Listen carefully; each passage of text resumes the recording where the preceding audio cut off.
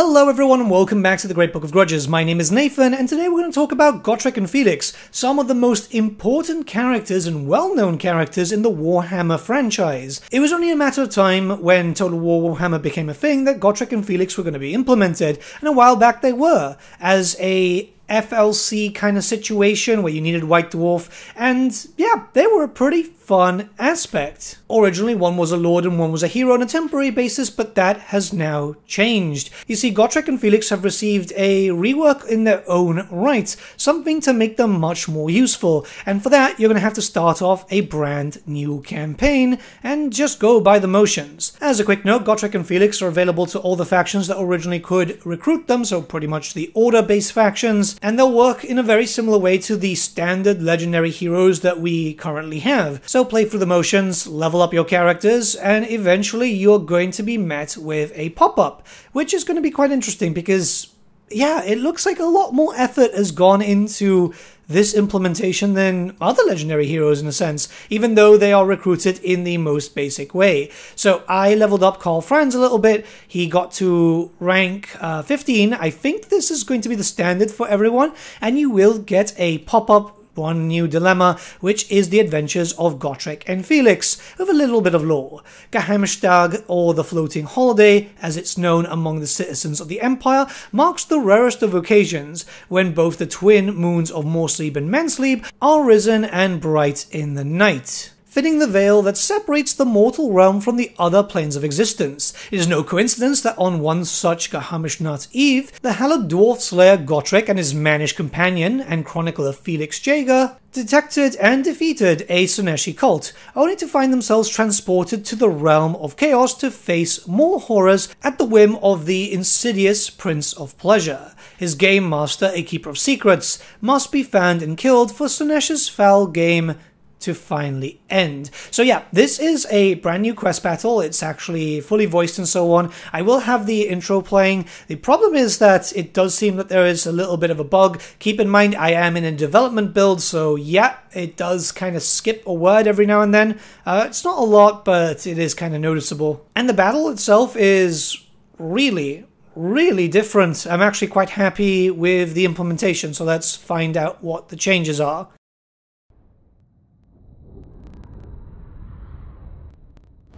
As the day of mystery thins the veil between worlds, Slaanesh enacts his vengeance, dragging enemies from across the mortal world into his dark realm.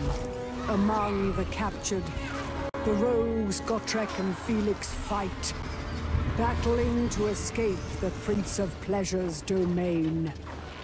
Only destroying his arcane portals would weaken the Dark Prince's grip. Yet those protecting them will demand a toll in blood. No matter the price, Gotrek and Felix cannot fall, for their survival will deal Slaanesh a deadly blow and prove vital in the adventures to come.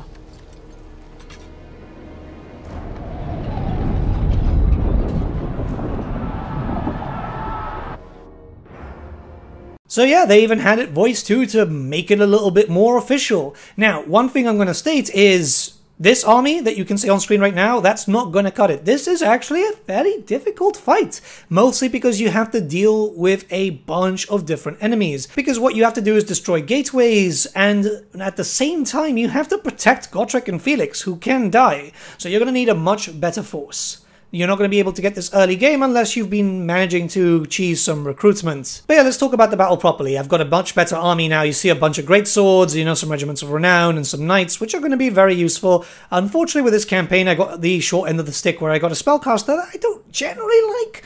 But yeah, you're going to have to start off with your deployment. Try and prepare your forces as well as you can, because you need to protect Gotrek and Felix. They can die. Gotrek is very squishy at the beginning, especially since there's a bunch of Slaanesh stuff, which, yeah, is good for taking out single entities. The Keeper of Secrets is very good at taking out characters too, and you don't only have to deal with that. You know, there's enemies that are constantly spawning, Slaanesh demons, Slaanesh warriors, and even some witch elves. So yeah, there's some dark elves there. It's a shame that we haven't gotten the proper change to Morathi just yet, but maybe that's a little bit of a hint in the future that we might see something. As you can see at this point, there are 3 markers. Those are some Aluruses, which you have to take out. Yep, they are what's causing the spawn to happen. If you can get some damage to them, there is a way to actually make them leave that position and come straight down. Obviously, if you're playing as the Empire, you're going to be fine because, you know, Deathclaw is very good at killing off some characters. If you're playing as Cafe, you should be fine too, but you might struggle a little bit with Bretonnia here. It very much depends on your playstyle, obviously. But yeah, you're going to be dealing with constant spawns, constant enemies. You're going to have to keep these guys protected. There is chances for both of them to die. I did test this out where I had weaker armies. Felix can break, obviously. Gotrek is just constantly fighting. And yeah, he can be killed depending on what he's fighting against. I had some units of Chaos Warriors of Sinesh basically just delete him. It's pretty interesting. It's a very cool system. And I think that this is one of the better styles of quest battles. Again, very gamey, but then what do you expect? It's something which is supposed to be themed. Scripted battles like this are very, very cool. It can become a bit of a clutch, depending on what you have. Again, a harder quest battle, not so bad as, say, for example, the Warhammer 1 ones were, where certain ones were just really difficult at the very beginning of your campaign, despite the fact that those are items that you should in theory be able to unlock at the beginning of your campaign. But yeah, if you want Gotrek and Felix, you're going to have to work for them. And I like the system. I actually quite like it. I think it's pretty cool. Yeah, hectic. So great swords, anything that's heavily armored to basically just hug him whilst you're using, you know, summons and stuff. You can see here that I am actually trying to trigger the Aluruses to come down or try and take them out as fast as possible, because this is a race against time and it's not like a survival battle. The survival battle itself, you know, those are easy compared to this. I think this is a much more stressful situation, which is good. I feel like this is going to be better. Plus, again, later campaign, you're going to be fine. In most cases, I would say that people would be coming in mid-game. I haven't seen this despawn and go to anyone else like how it used to work with their original implementation.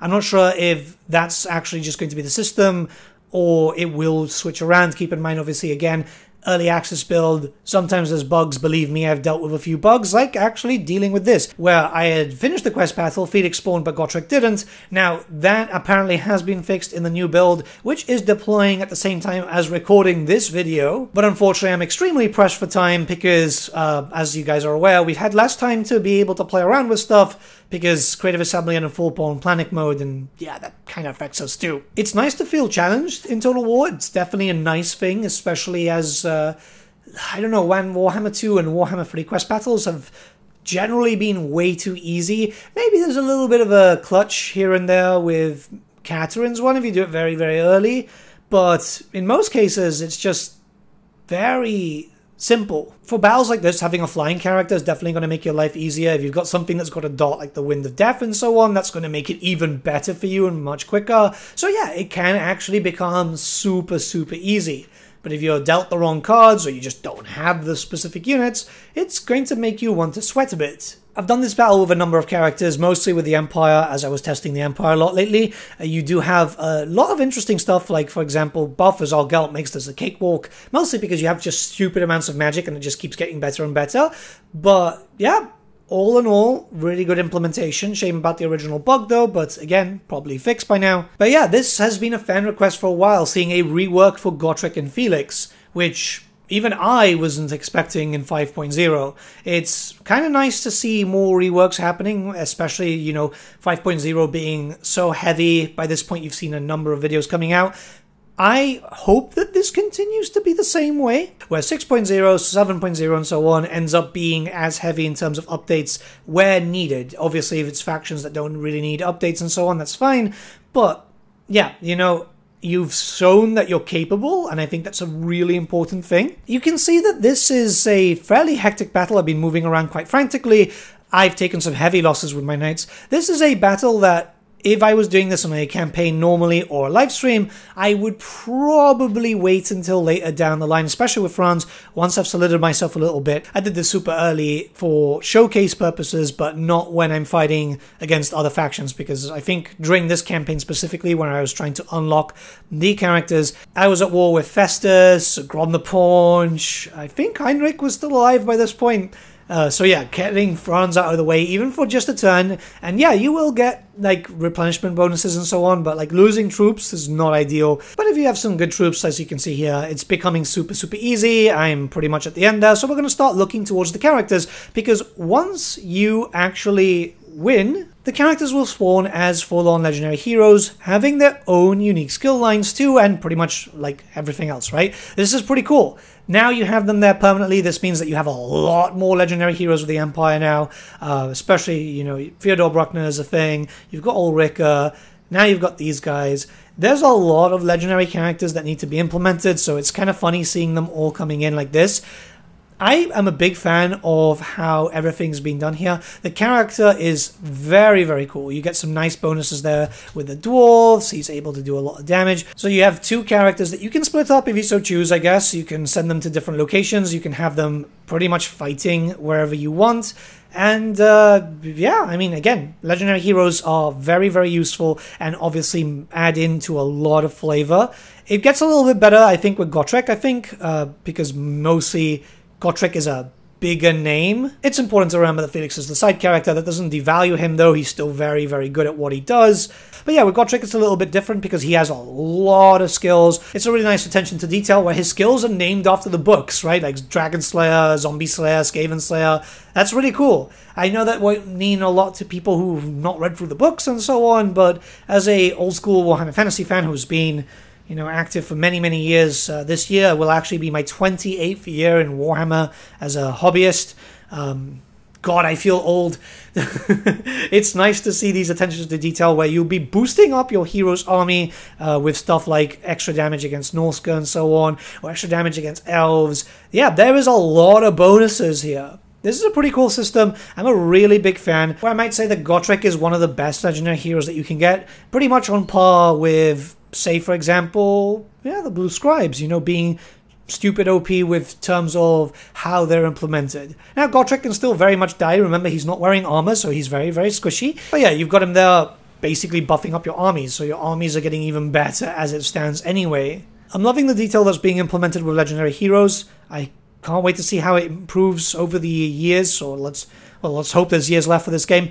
But yeah, let me know your thoughts in the comments below, and let's start a bit of a discussion. There's a lot of videos coming out today, as you can imagine, and there will be a lot more in the next coming days. Pop by to twitch.tv/thegreatbookofgrudges and say hi, and I'll see you all again very soon. Have a good day.